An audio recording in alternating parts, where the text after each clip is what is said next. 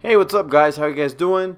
Bring you guys a little story that I actually found on Facebook here from my local radio station. It's actually about this guy. He's a 23-year-old guy that he was deployed over to Afghanistan, and well, he had a dog, and he left his dog with his former girlfriend. Now, I don't know if while he got deployed, it was his current girlfriend, or if they were already broken up. The thing is that he left his dog with her, to take care of. And while he was gone, she was having trouble taking care of him, of the dog.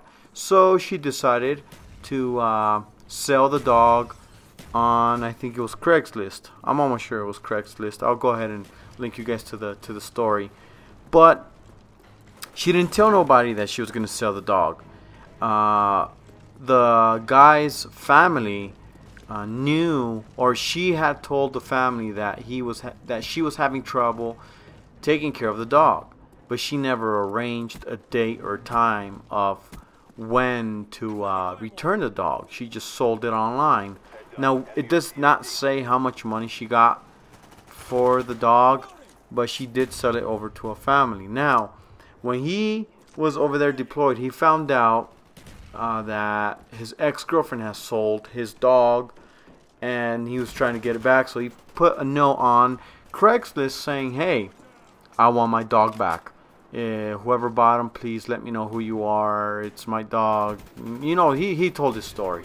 Well, apparently, I guess they somehow, the mom of the soldier found out which family it was sold to, and she went over there and let them know, "Hey, it's my son's dog. We want him back. We'll pay you for him." But the family did not want to give the dog back because their children had gotten attached to the dog, which is understandable.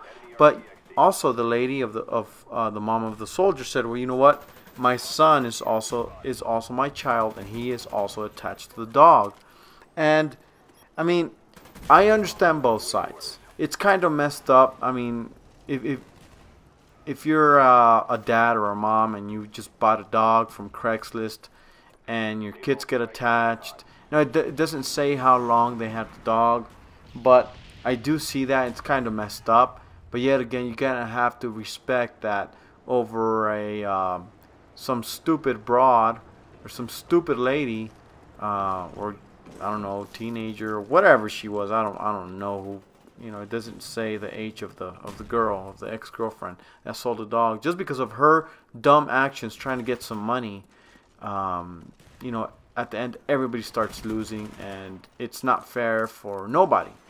Not the people that bought the dog or the soldier that actually, pretty much, it's like if they're stealing your dog, they're taking your dog away, and you put it over, you give that dog, you what I'm trying to say, you trust that person with your dog. Yet again, the story doesn't, it just says former girlfriend. It doesn't say if they were going out and then they broke up, or if they were already broken up and he trusted her enough with his dog. Now, after that, I guess somebody on Facebook found out. It says it on the story, but they made a note and got no, not a note, but a Facebook page to help the guy get his dog back by raising money, which it says $1,400, just to pay off the family so they could give the dog back. And somehow it doesn't say exactly if that family got paid that money, but the parents of both sides, the soldiers and the people who just bought the dog, made an arrangement, and he got his dog back. Now, for me, it's just very unfair for both sides, and I think it should be kind of like a, I don't want to take it too far, but for me, it's kind of like a criminal act. It's like if somebody pretty much is stealing from your home, or I don't know, something like that. Like if they're taking something away from you, they're robbing you or something, they should file like a police report against against her, or for her to get sued somehow. I don't know, but I think she needs to be disciplined in a way, because you don't do that no matter what. It's just fucked up. You can't do that to nobody.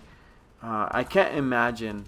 You know, I know. I mean, I've only had my pup since what, maybe February, but he's 7 months now, and I can't imagine just, you know, me, if I was in that guy's place, being the soldier, and, you know, give my dog over to my girlfriend or ex-girlfriend because I trust her with him, and she ends up selling him or her, and, you know, that sucks.